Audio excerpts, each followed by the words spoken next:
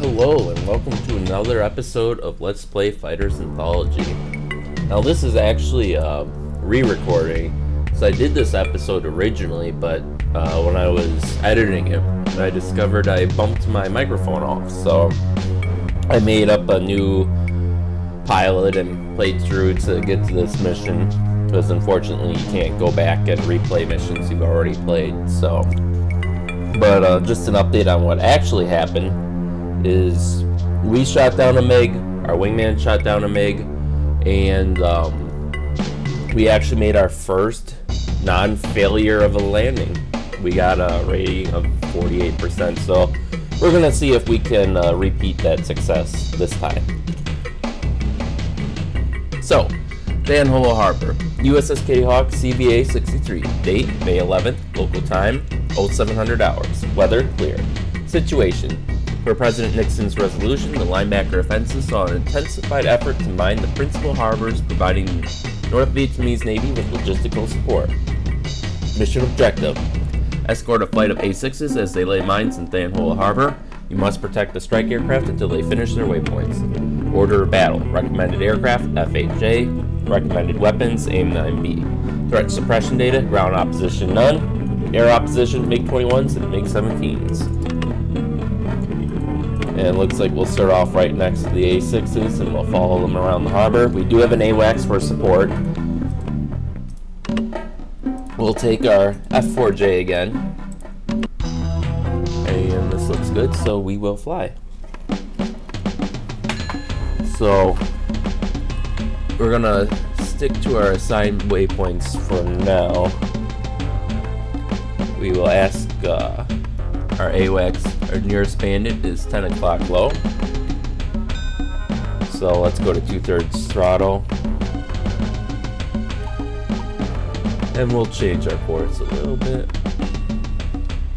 We see we got our wingman here.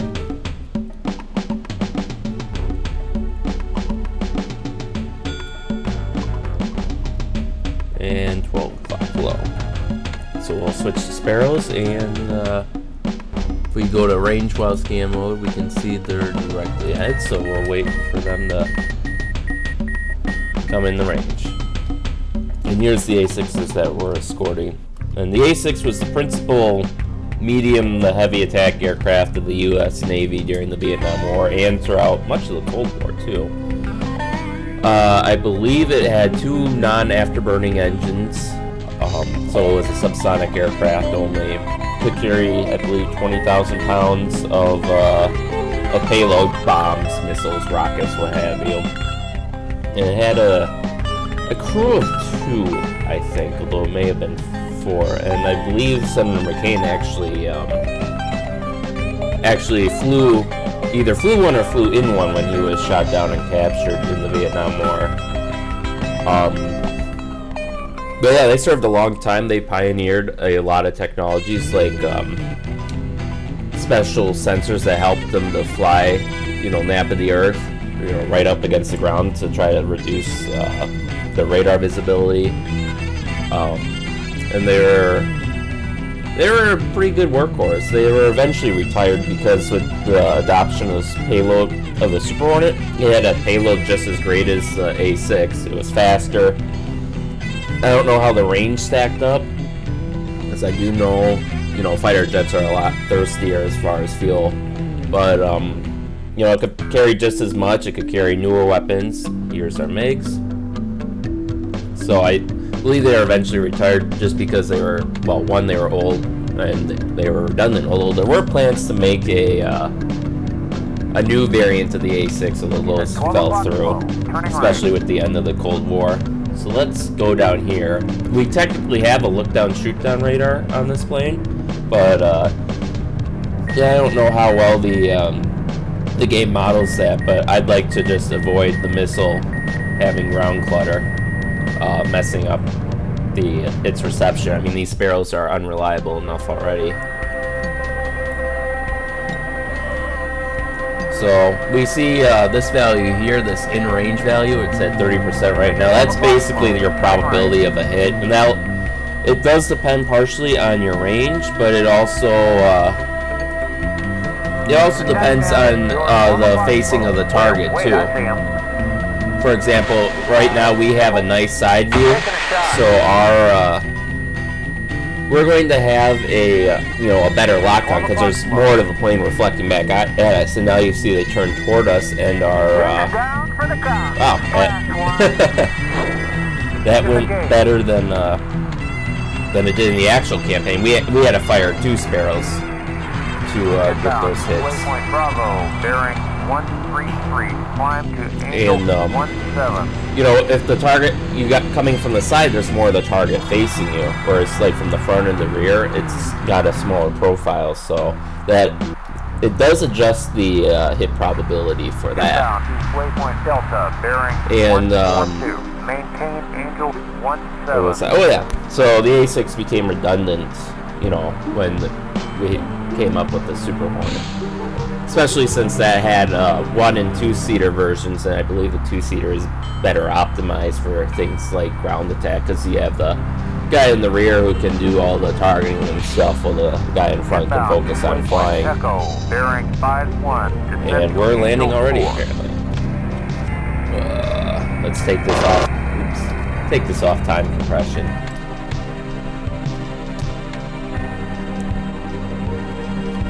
And probably go to 25% throttle. And it's similar for the other attack aircraft used too. For example, in our last mission, we were teamed with A4 Skyhawks. They were the Navy's principal light attack aircraft throughout the early parts of the Vietnam War, and they were pretty decent. They were subsonic, just like the A7, but they were highly maneuverable. So a lot of poorer countries actually use them as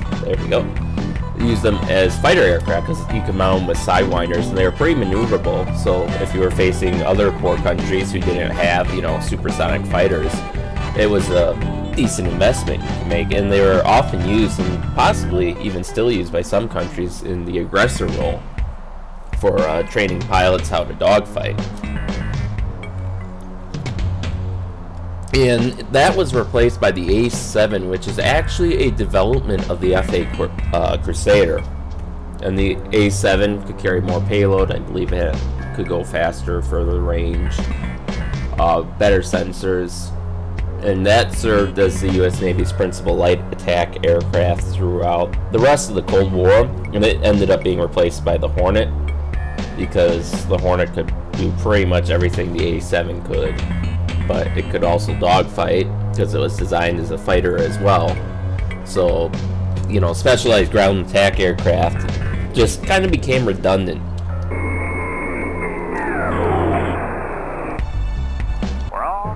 After a while. Which, in a way, it's kind of a shame, but, you gotta do what's best for the budget and what's best for, if you... an aircraft carrier, you can only fit so many aircraft, so... why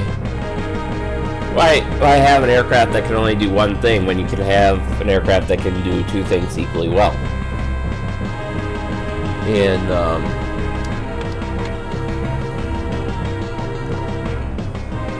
let's see, what else did I go over? You may have noticed the flight modeling in this game is it's not the most realistic. I believe what they did is they made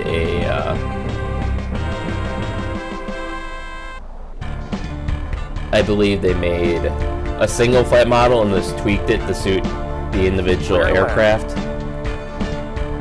So, technically, like the AC-130 will have the same flight profile as the same base profile as the say the F-14, but their values have just been tweaked along the scale.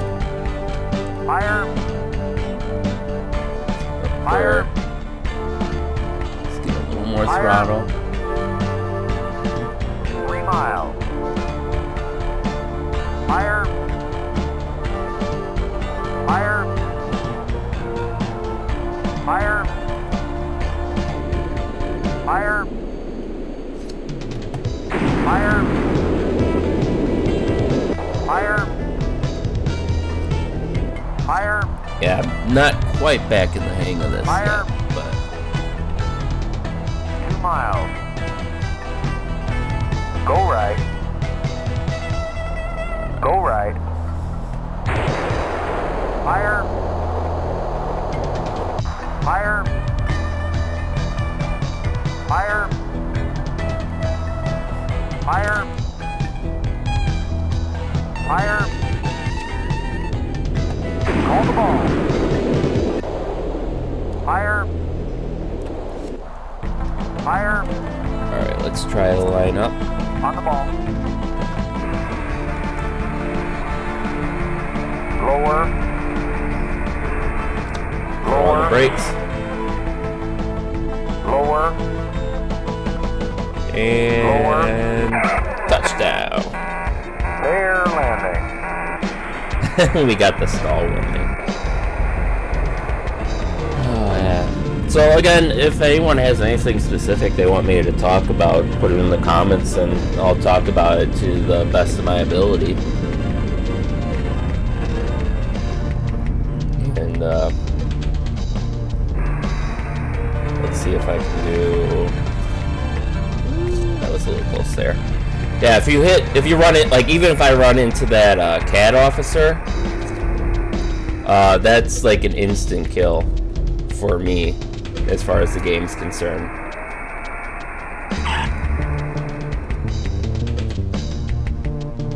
So we'll park there and let's we'll wait for our wingman to land. So yeah, this, as you can see, this was a pretty easy mission, at least with the F4. If you took the F8 Crusader, then because your radar is shorter, I mean, you could still ask the AWACS where the enemy is, but you can't take out those MiG-17s at range like we did, so in the end they can get closer to those A7s and they can normally get a shot at taking them down, because they will ignore you and focus on the A7s. Or sorry, the A6s, excuse me. Oop, I thought he was going to run into us. Oh wow, we parked almost perfectly aligned. So that is the nice thing about this game is, you know, especially when you get 3 wingmen, you can see these guys all up close, and it's really quite beautiful. And you can tell if we were to park on the hangar, or on the elevator, like I did in my original playthrough with this. You see that we don't even fit completely on the elevator, so based off of that, I'd say this carrier is about at maybe half as big or smaller than what it should be, because you should be able to fit 2 Phantoms on that elevator, I believe. So, but yeah, that's the mission. We have successfully mined the Tangle Harbor. Debrief, USS Kitty Hawk, CVA 63. Date, May 11th, mission Tangle Harbor, resolution success. You taught those MiG pilots a valuable lesson in air combat. Keep up the good work. We got a landing grade of 50%, our wingman got 46%. Now, I always thought that the wingman automatically got a 50% landing grade regardless, but apparently that's not the case. We each got a kill. No one bothered to hit us. We'll do the obligatory maintenance on our Phantom. And our next mission will be armed recon over NVA supply routes, so we'll be shooting up trucks. And that concludes this Let's Play, and I'll see you back next time.